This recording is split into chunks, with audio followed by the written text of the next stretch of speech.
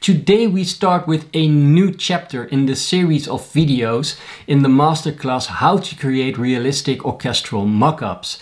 And the upcoming videos will all be about mixing. How do you mix orchestral music? Hi there, this is David, also known as Ghostwriter. I'm a Dutch composer, and on my channel you can listen to my music and watch videos about how to create realistic orchestral mockups for film and video. So if you want to get better in that, in orchestration or other related stuff, then start now by subscribing and clicking that little bell. I got a tip from one of my followers and my first patron on Patreon. Yes, I've got my first patron on Patreon and I'm really proud of that. Thank you for your support. But this guy told me, David, your videos are awesome, but there is not much sound in them. I will do that. I will make more videos with sound in them. So first, let me be clear. I am not a professional mixing engineer. And you have to know that my philosophy is, and this is maybe a kind of strange one, I'm not sure, that if you have done all the steps that I've told you in the last videos, your music track, if you have composed it correctly and you made the good orchestration choices, it will mix itself for about 90%. So you don't have to do a lot of mixing for orchestral music, because it will mix itself when you have done all the basic steps in a proper way. Keep that in mind. And I know that a lot of people disagree, because a lot of people love to use plugins. But my philosophy is try to use as less plugins as possible. Only grab an EQ when you need it. Only grab a reverb plugin when you need it. And those two are probably the ones that you will grab most of the times. A compressor, stay away from a compressor as much as you can. Only grab to a compressor if it is really necessary. But otherwise, stay away from those compressors. Another plugin that you probably want to use a couple of times is a plugin for width. But keep in mind, use as less plugins as possible to mix your orchestral music. So let's dive again in our DAW. First we start with the MIDI track and then we go to our mixing template. Alright, first, this is the MIDI template, the MIDI mockup that you should have by now. And if you haven't downloaded the project file, just go to the first video of this free masterclass, download the project files, download the weekly updated project file, follow me along through the videos until you are here when we start with the mixing. But before we start with the mixing, I would like to ask you to do this simple little thing. You have saved this MIDI mockup. When you have done that, then delete all the MIDI parts. Just delete them and save this file as a template file. In Logic you can do that by going to here and then save as a template. Then when you start Logic again, you can start by using this template. So you don't have to do the panning, the timing, the EQ cleanup, the balancing. You don't have to do that over and over again. It is simply stuck in this template and that will save you a lot of time. You can start composing and everything is fine just right from the start. So just delete all the MIDI blocks, save it as a template, and then we continue now with our mixing part. I'm not sure how you normally mix your orchestral music tracks. I never mix the MIDI mockup. So what I do is export everything and export it as a audio file and then start from scratch by importing the audio files in a new file in Logic. In Logic, that's quite easy to do by just selecting a track, Option E, then you have the option to export it. I always export it as a 24-bit file. Project files are also 48 kilohertz.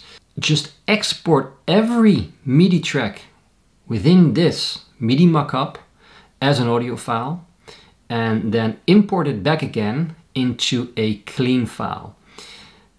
I know that a lot of people think you're not talking about buses, right? I haven't applied any buses to this template. That's true, because we're only working with a couple of tracks. These are not enormous amount of tracks. If I write a track, a composition that consists out of 80 tracks, yes, then I will do buses. But for the sake of simplicity in this masterclass, it's just a beginner masterclass.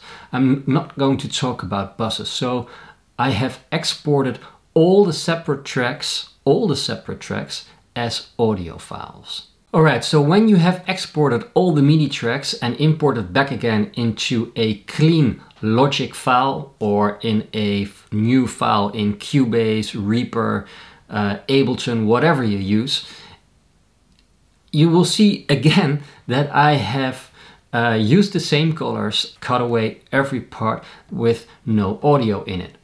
Another thing that I always do is, when I have done that, is select all these tracks and make sure that there is a fade-in curve of 10 and a fade-out curve of 10.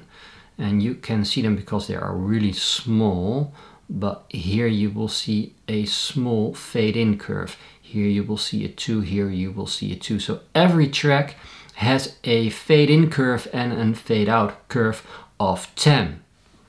Why do I do this? Because sometimes you have some pops and clicks, and somebody showed me this little trick and I have incorporated that in my workflow. So import all the tracks, cut away the parts that has no audio in them, then color them nicely just like you have done when you were composing, and then apply a fade in and a fade out to every single piece of audio that's in the tracks. Alright, so when we go to our mixing panel, I just want to show you a couple of plugins which I think that are really neat, and I will be talking about in this video before I start about talking about all the other plugins that I have used but those are for the upcoming videos.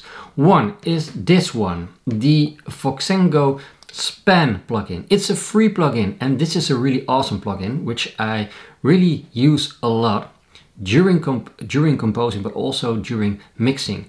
Why? Because when you are listening to a track, you can see where the frequencies are of your track and where they are kind of massive or not, and where it's thin or not. So that will give you some ideas about how to maybe mix your music track, or even go back to your composition to fix a couple of things. And ideally you want to have a broad, thick range of all those frequency ranges. The orchestra normally doesn't have an enormous low range here, and it also doesn't have an enormous high range here. So keep that in mind. I see a lot of people during the mixing stage put some kind of sub-boom sound in it to fatten up the low end. That is not something that is in a normal orchestra. Keep that in mind. The Voxengo Span, get it, use it. It will give you some guidance how good your track is balanced. So the second plugin, that's a paid one. And it's up to you if you want to invest in it and if you want to use it. It is not a must-have plugin, but it is one that will give you a lot of details about your mixing project, about your production. And the one that I am talking about is iZotope Inside. This is a plugin with a lot of detailed information and a lot of possibilities to do many analysis. So what am I talking about? You have, for your music production, a couple of things that you can look at. You can look at your dynamic meters.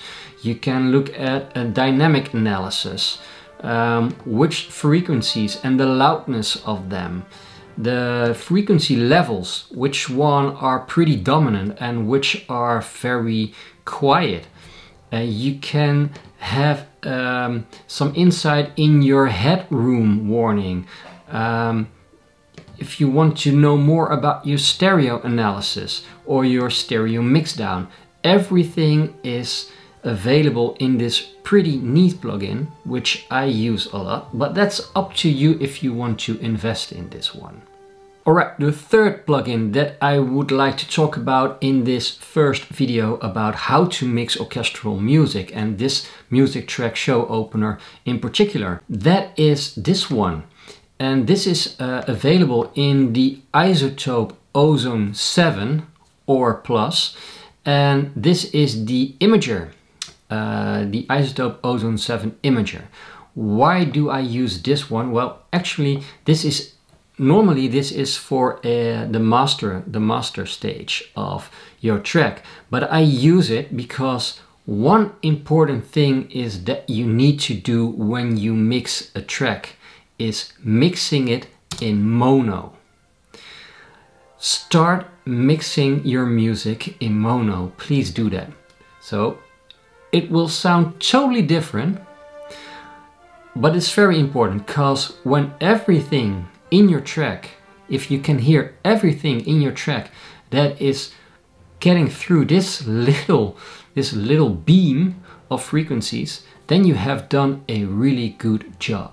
So this plugin I use to get my music track in mono. There are many plugins that will do that. You don't need the iZotope Ozone 7 Imager to do that. But because I also use this one and some other stuff from iZotope Ozone for my mastering, this is a really good, neat plugin to use that too in your mixing production. So these three plugins are the plugins that I always use as some sort of reference, as some sort of analysis plugins during my mixing. The Span Voxengo, the iZotope Insight and the iZotope Ozone Imager. That is enough for this video. Grab those plugins if you want them.